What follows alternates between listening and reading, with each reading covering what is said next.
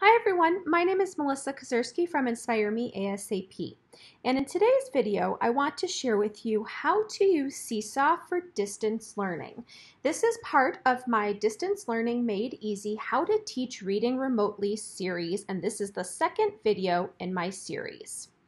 I'm going to begin by opening up Google Chrome and going to my Seesaw account. Once I'm logged into my Seesaw account, I'm then going to click on the green plus add button and scroll down to where I see assign activity. Now this is the assigned activity that I already gave to my students, but I'm going to show you how I did that. So the first thing that I'm going to do is click on where it said create new activity. And I'm going to title this Reading Passage Level E, which of course you can label it whatever you want. I'm going to come back here to add instructions, but for right now I want to upload the PDF that I have saved to my computer. So I have it saved on my desktop, which is why I'm going to hit the upload button right here. I can simply drag and drop that PDF right into this spot on Seesaw. It's going to automatically upload that 4-page PDF that I want my students to see. So there's the cover page, color, the cover page in black and white, the actual reading passage, and then the comprehension questions. And this is exactly what my students would see. So the first thing that I'm going to do is I want to add a text box.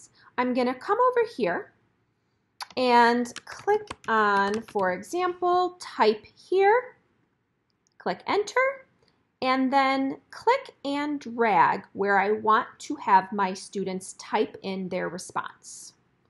So let me try another one. I want my students to type here, enter, click and drag, and so on. Let's say that I want to add instructions for my students. I can come here to the little microphone and I can click on the button where it will record what the instructions that I want to tell my students are. So here's what that would look like.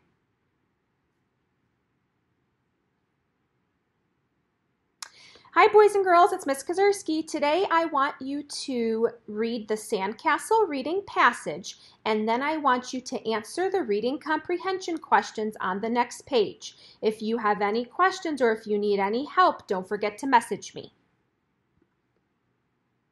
Okay, so for the purpose of the video for you, I just left a really brief message for my students, and I'm going to come and click on the button up here in the right-hand corner that says done. And you could see right here that the students will be able to hit the button where it says play video, and they'll be able to read or listen to the instructions. I can re-record if I made a mistake by clicking right here. Now that I have all that I want added, I don't need to add any page right here. I don't need to add an image or anything else. I'm going to click on the green button on the upper right-hand side. And now I'm going to just type in the directions right here so that the students can visually see the directions in addition to listen to the directions that I told them. So I'm just going to be real brief right here. Boys and girls, please read the passage, or I'll just say story, and answer the questions. Now, one of the questions on the comprehension page require the students to draw, which they love to do digitally, draw their response. So I'm going to click right here where it says drawing. And this is where the students can come and draw what their response would be for that question number 5. I'm going to click on save. And then you can see right here that it is ready to assign to my students. I can come click on the folder assigned to one class, but I actually like to schedule it. And I like to schedule it because I like to batch my lessons for my students. For example, I like to batch all of my reading, all of the assignments that I'm doing with my reading groups or even with my whole groups. I like to batch that out and then move on to my math, so my Eureka math lessons and so on. So I like to, for example, just not assign immediately, but click on assigned on the specific date and time, and then click on it from there. I'm going to X out for the purpose of this lesson or this video that I'm sharing with you, because I'm not actually assigning it to my students. Okay, so the next thing that I want to share with you, and I'm going to go again to assign activity, is I want to share with you how you can use a video that you might have pre-recorded on a YouTube channel, or even possibly one of my videos that I have, and you can share that with your students. So let me click on, for example, right here, add multimedia instruction or example, and now I'm going to click on link. So it says here to paste or enter the website URL.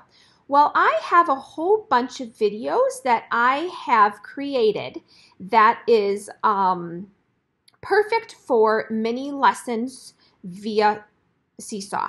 So I'm going to click on share. I'm going to copy this link, and then I'm going to come right here, edit, paste, enter, and there it is right there. Now, this is something that I actually recorded for you guys, but I could easily edit this and revise this video and share it with my students as an actual mini lesson.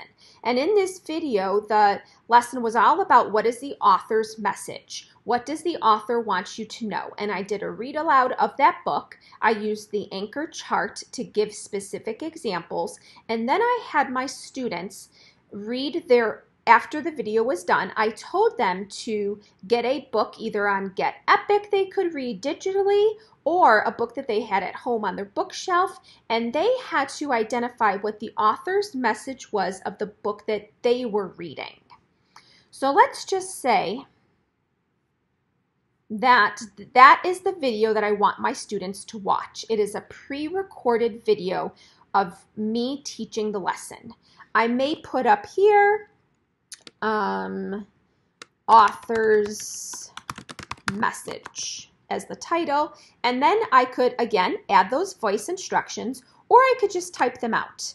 Readers, first watch the mini lesson on my video.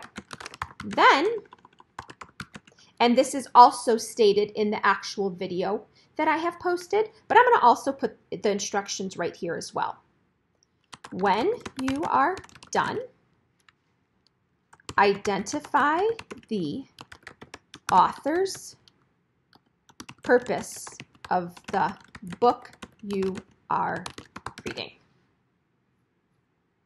Save. And that's where I can come again to assign it, schedule it out, because that's what I like to do, and then it is all set for my students.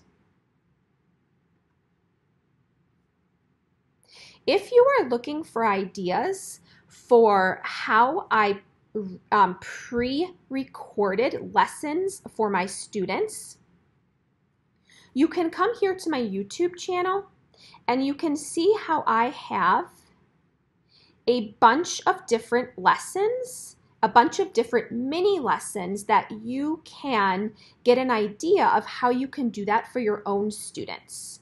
So for example, like if I just click on this one right here, video, I want using sticky notes to share what we're thinking as we're reading. So this is a great way for you to just get ideas of how to pre-record a lesson to upload to Seesaw.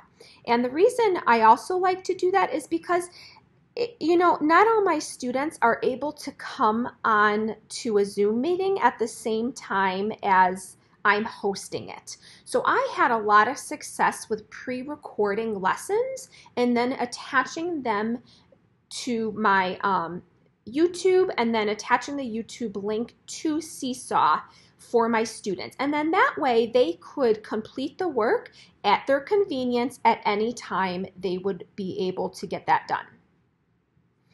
Okay, my friends, I hope that I taught you something new today in our Distance Learning Made Easy video series. Today was specifically about using Seesaw for distance learning, and I hope that you come and join me for the next few videos that I'm going to post about teaching reading remotely, teaching a reading lesson with Zoom, and how to teach guided reading groups remotely, and then last but not least, how to use Google Forms.